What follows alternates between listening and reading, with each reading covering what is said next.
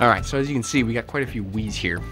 And on the, I don't know if it's the next, but one of the future projects is going to be taking one of these Wiis and shoving it inside the shell of a GameCube.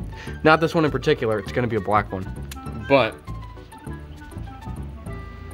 excuse me? So, I thought I'd give you guys a little behind the scenes content here. And we're just going to be using one of these random Wiis. I don't even know which revision some of these are. You know, it probably would be a good idea to look up which revision I should probably be doing for this project. But my thinking is the GameCube shell is pretty freaking big compared to a Wii board, at least, and you can trim every single one of these down pretty far. Every revision of the Wii board. So it probably doesn't matter much. So I'm just gonna toss one of these on the old TV here and do a factory reset, and then start installing some homebrew on it so I can install Portabilize Me or whatever the heck it ends up being. So we're gonna go ahead and start that process. Alright, I wanted to have a quick funeral for all of the Miis on this Wii, including Corby B, DD, Guest 2, HJ, Marv, and Mr. B. Rest in peace. Goodbye forever. Later. You smell that? That's that new Wii smell. Alright, I gotta set a console nickname. We're gonna go with Lil Bringy. Oh no! Alright, well, it still says Lil Bringy technically, so that'll do. Lil Bringy from Barbados. That's where we're going. Or, no, not Brazil. We're not going to Brazil. Alright, so if you're not familiar with how Wii soft modding works, it's actually ridiculously simple. So you just gotta get your console's MAC address, which is what it gets when it leaves the Apple factory. Isn't that so freaking funny? Just kidding, that's like a unique identifier. It's kind of like a serial number for when it's on a network. So you gotta take that, and then you gotta just dump it in this website called Letterbomb, and then it just makes the magic happen.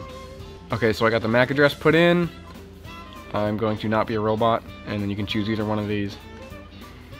And then you get this gorgeous zip file right here that has all the goodies in it. So you go ahead and open that up. You just take boot.elf, and then you take private. And I believe those are the only two you need. You just dump those on the root of your SD card and then put it in the Wii. So let's go ahead and do that. Who's a good little Wii? You are. Who gets an SD card? You do. Oh my god, I'm putting it in wrong. There we go. There you go. Good little guy. Good little guy. Okay, so this part is actually pretty cool. So you just go back to the system menu, go to your Wii message board, and then you gotta kind of like scroll around a little, I've noticed. Oh, yep, there it is.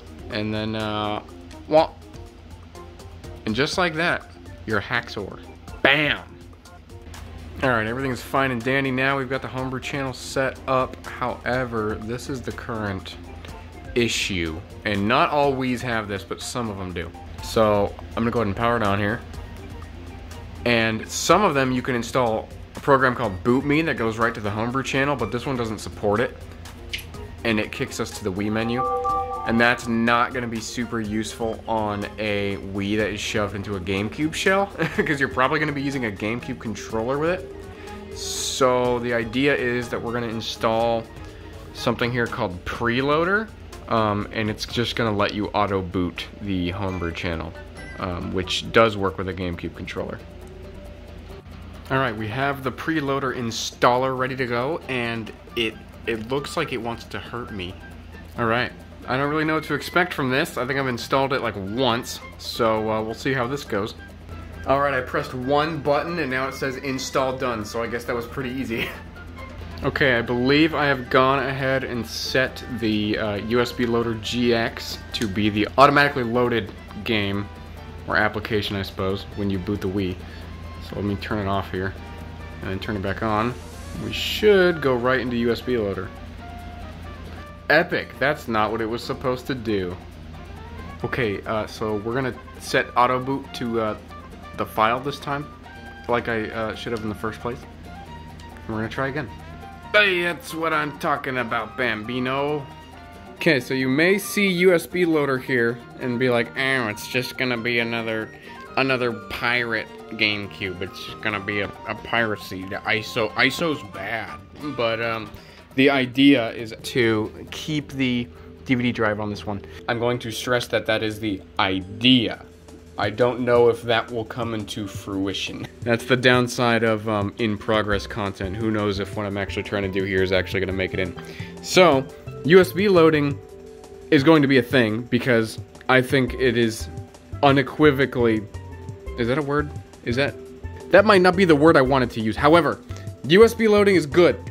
USB loading, good. Flash drive, good. USB hard drive, good. Disk bad. Disk get scratched and disk no work no more. Disk bad. So, anyway, I'm gonna USB load, but I'm gonna try and keep the DVD drive intact. We'll see what happens. I do actually need to make sure, though, that this Wii's DVD drive actually works, because they're kind of known for crapping out. So, let's see. Do we have Brawl?